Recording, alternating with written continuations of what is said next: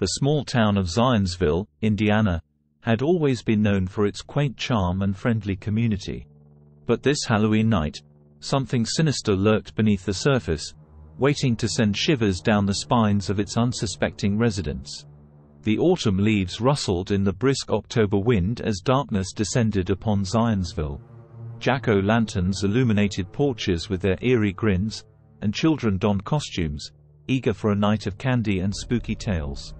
But as the moon rose higher in the sky, an eerie feeling settled over the town. A group of teenagers, including Sarah, a brave soul with an insatiable curiosity, decided to explore the old, abandoned Zionsville mansion on the outskirts of town. Locals had always whispered about the mansion being haunted, but no one had dared enter it for years. The mansion was an imposing structure, its once grand facade now crumbling and decayed. Ivy clung to the crumbling walls, and the windows were dark and foreboding. As the group of teenagers approached, their flashlights cast eerie shadows that danced upon the twisted trees in the yard. The front door creaked open with a spine-chilling groan, as if beckoning them inside. The air was heavy with a musty scent of age, and cobwebs clung to the walls like ghostly drapes. The group made their way through the dimly lit hallways, their footsteps echoing ominously. As they delved deeper into the mansion's depths, they began to hear faint whispers in the darkness, voices that seemed to emanate from nowhere. Sarah felt a chill run down her spine, but she pressed on, her curiosity driving her forward. Suddenly, the group found themselves in a grand, cobweb-covered ballroom. An ornate chandelier hung from the ceiling, casting eerie shadows that seemed to come to life. The whispers grew louder, and the temperature dropped, making their breath visible in the cold air. A voice echoed through the room, a haunting, ethereal voice that sent shivers down their spines. "You should not have come here," it said, its words filled with a malevolent tone. Panicked, the group turned to leave, but the door they had entered through had vanished. The room seemed to close in around them, the walls pulsating with an otherworldly energy. The whispers grew louder, and the chandelier swung wildly, casting grotesque shadows that danced along the walls. One by one, the teenagers disappeared into the darkness, their terrified screams echoing through the mansion. Sarah was the last to remain, her flashlight flickering as she frantically searched for an escape. The voice spoke again, closer this time, its chilling words sending terror coursing through her veins. "You are mine now, forever." With a final, blood-curdling scream, Sarah vanished into the shadows, leaving behind only the echo of her fear.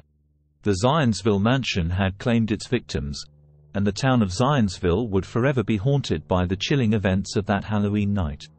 As the years passed, the mansion remained abandoned, a place of dread and whispers. Locals learned never to speak of what had happened there, and the sinister presence that had taken root in Zionsville, Indiana, continued to lurk in the darkness, waiting for the next unfortunate soul to stumble upon its malevolent secrets. Years after the terrifying events in the Zionsville mansion, the town's eerie reputation persisted. However, one fateful day, a new opportunity arose for the old mansion. Cara Conde, a local real estate agent, saw potential in the property's unique history and decided to take on the challenge of selling it. As Halloween approached once again, Cara worked diligently to prepare the mansion for potential buyers. She organized a thorough cleanup, bringing in contractors to repair the crumbling structure and restore it to its former grandeur. The once haunted mansion now sparkled with a fresh coat of paint, and the overgrown yard had been transformed into a beautifully landscaped garden. Cara's efforts had paid off, and the mansion was ready for its first open house. She hosted it on a crisp October afternoon, and despite the lingering rumors about the place, a curious buyer named Daniel showed genuine interest.